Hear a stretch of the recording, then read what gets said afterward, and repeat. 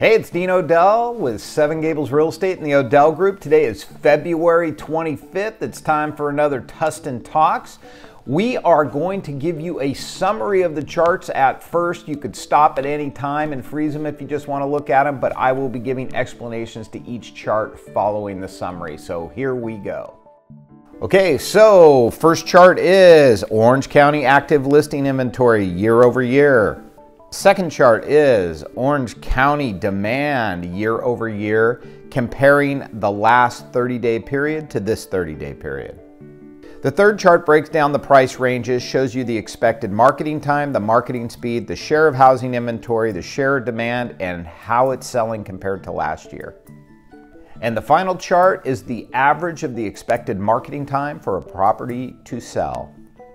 Okay, so let's look at the active listing inventory chart. So what we see here is unbelievable, you guys.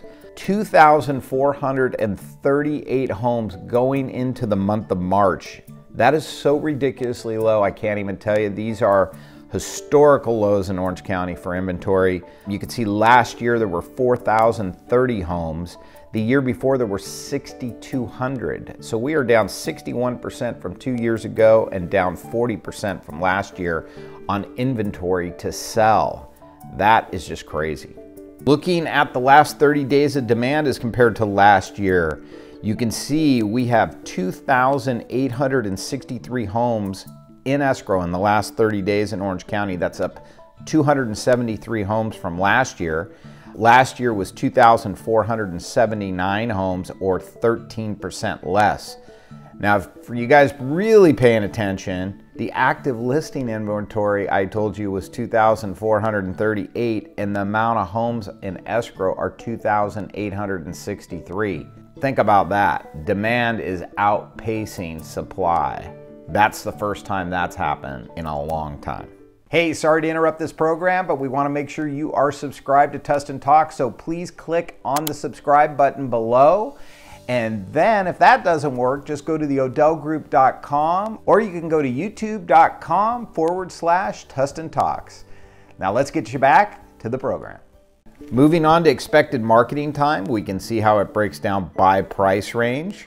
And you can take a look at this chart and see that it is a hot market in most of the price ranges. The only price range that's even slow, if you consider 60 days slow, would be 2 to 4 million. And it was 134 days last year. So you can see how the speed of the market is just really up there. You know, finding buyers for these homes is not the hard part.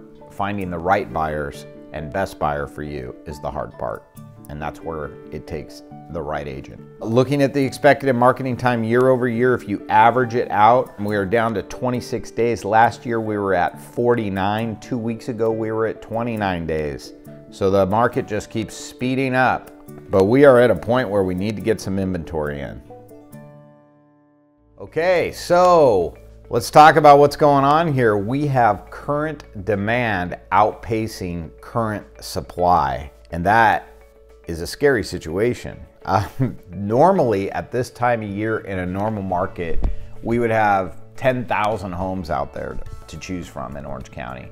And as I told you right now, we got a lot less than that, almost 3/4 less than that. So we have a long way to go here to get this market to normalize. I want to read something to you from Steve Thomas's Orange County Housing Report. This is a big concern for a lot of people because they think that the market's overheating. There's multiple offers on everything, and all we're thinking back to is like the last Great Recession when we went, hey God, is this 2006, 2007 all over again, right? So let me read this excerpt from his housing report. Everyone's head immediately retreats to the last time there was a comparable buyer frenzy in housing, the years leading up to the Great Recession. However, there were over 6 times the number of homes available in 2006, a year before the start of the Great Recession.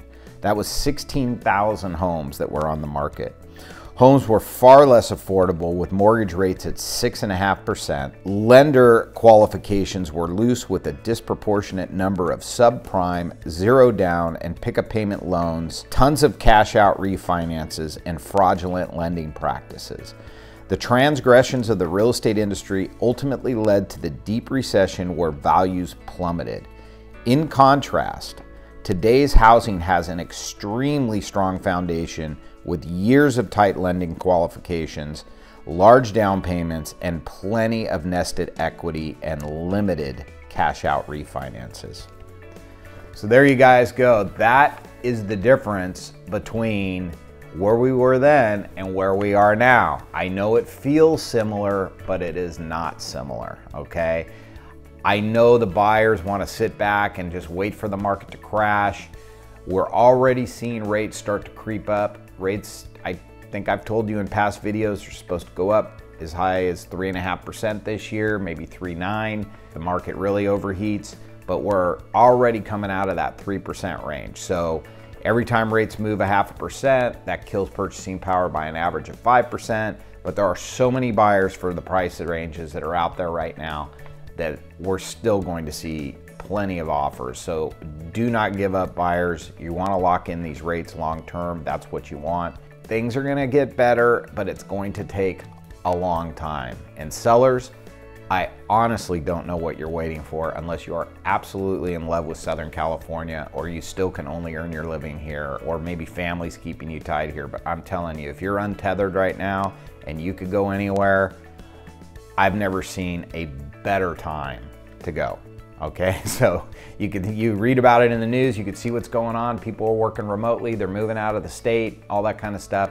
It's just a great opportunity, like never, ever, ever seen before. Okay, my partner, who's been in the business 42 years, has never seen anything like this. Okay, I've been in 30, never seen anything like this. The reality is, probably won't see it again. So it's coming to an end. Prop 19 is something to pay attention to as well. If you have questions on that, give me a call. I can explain Prop 19 to you, or maybe we'll do another video on Prop 19 with some updates. That is taking effect April 2nd, okay? So that's about it for today's Tustin Talks. We will see you on the next one, where we're gonna do a little bit more Tustin data on that one, along with the Orange County housing market. So thanks for tuning in, and we'll talk to you soon. Hey, don't forget, the Odell Group is one of the top 10 teams in Orange County. We have sold thousands of homes. So draw from our experience and let us help you out. Subscribe right now and watch our videos to educate yourself, whether you're a buyer, seller, or both. And then visit our website at theodellgroup.com and reach out. And let's get to know each other so we can help you. All right? Thanks. Bye-bye.